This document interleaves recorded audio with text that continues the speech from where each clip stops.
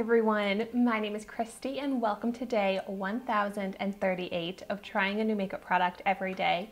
Today I am so excited about the Dollar Tree product that I'm trying out. This is from LA Colors. It's their loose powder. So I got this in the shade Light. I love that this comes in a few different shades and I love LA Colors. If you've been watching my channel, you probably know that because I think I have tried out every single LA Colors product at the Dollar Tree and they come out with a lot. So I have tried out hundreds of LA Colors products and I just love LA Colors because they make amazing products, but they're so affordable.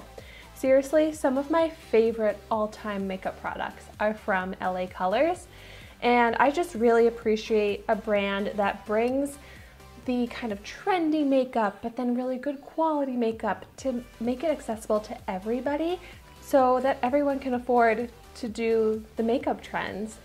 So this is a lightweight formula to help set makeup and create a flawless looking finish. So I will definitely try this as my setting powder, but I also wanted to come on here and just try it on my bare skin. I am keeping in mind that this is not claiming to be a powder foundation or anything like that, but just to see how it looks on my skin if I were to wear it alone. So it does come with the little sifter. Let's see if it comes off. Oh, good. I love the types of loose powders that have the sifter but that also come out, because a lot of times I like to just dip my sponge into the powders and it's easier for me to do that when I don't have the sifter.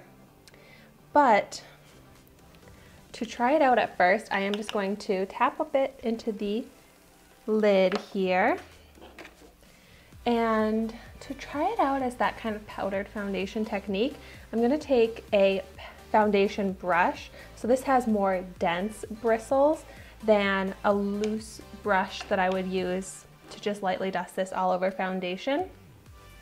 So let's see.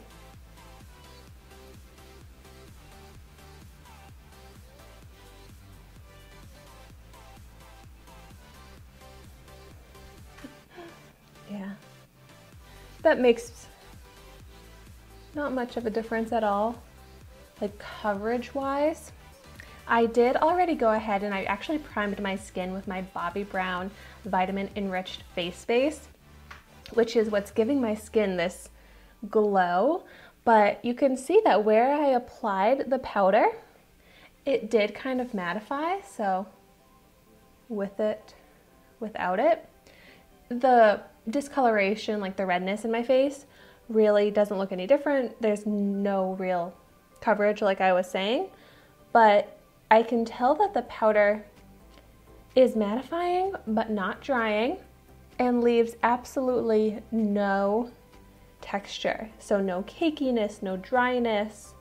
So I'm really glad to see that. But since this doesn't have coverage, I am going to go right ahead and apply my foundation. So I'm going to use my Purlisse Perfect Glow BB cream with SPF 30. I just love the Purlisse BB and CC creams. I use them pretty much every day. So this would be a good product for me to test this out with because it would be something that I wear very often.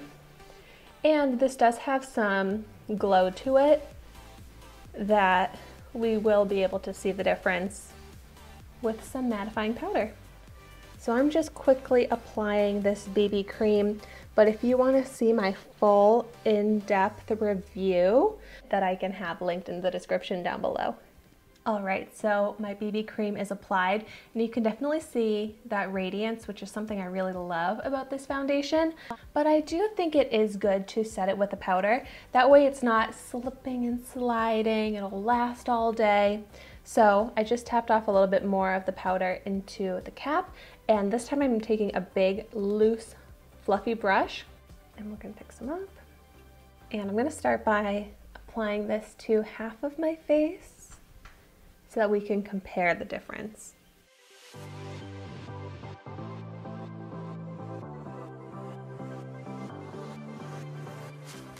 All right, so that is so quick and easy to apply with this method. And you can see it definitely mattifies the skin, but it kind of gives like a soft appearance to the skin. Like it's not a dry matte at all. It kind of almost made the foundation kind of go more to a natural skin texture. So like before it's got that sheen. Now I wouldn't say it's super matte, it's more just a natural finish. But what I really love is that it doesn't look like there's powder on my face.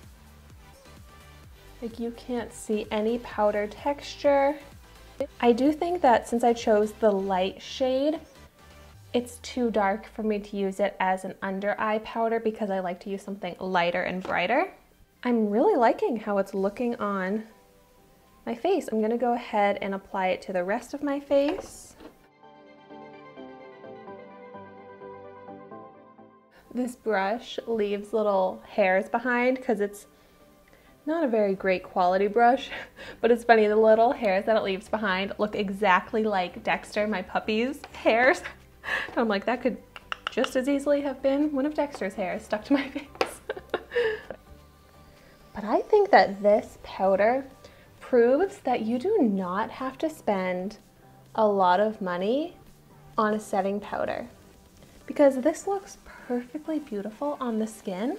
It's doing exactly what you would want a setting powder to do, which is to mattify and set your makeup for long-lasting wear, which, just to give this a full test, I will put in the description down below my wear test results of how this wears as the day goes on. So I'll let you know if it gets any sort of texture, if my skin stays mattified. I'll put that in the description down below with my wear test results. But right now, I am very happy with this. I think it compares to other setting powders that I use that are way more expensive. Something that I will note though is this is pretty small. I mean, I only paid $1 for it, but most of the time when you get a setting powder, they're pretty big containers, and I'm sure that this is still better value than those bigger containers that I have that are more expensive. But I think that this is probably a product that I will go through pretty quickly. So if it is something that I love, I would want to purchase a few of them to have on hand. But so my finished makeup, I really like how it looks. It's not like my skin looks dry at all. It still looks healthy. It has a little bit of glow still. I'm happy with the coverage. I'm so happy with the texture that there's no cakiness. You can't even detect the powder, but you know it's there because of having less sheen on my foundation now. But so I would love to know in the comments down below your thoughts on the LA Colors loose powder, if you have tried it out. Or just let me know, what are your favorite LA Colors products? I'm sure I've tried them, but if I haven't, I really want to hear your recommendations so that I can get them. But thank you so much for watching my video today. Be sure to like, comment, and subscribe to my channel so you can see the makeup that I try every day. And I will see you tomorrow in my next video.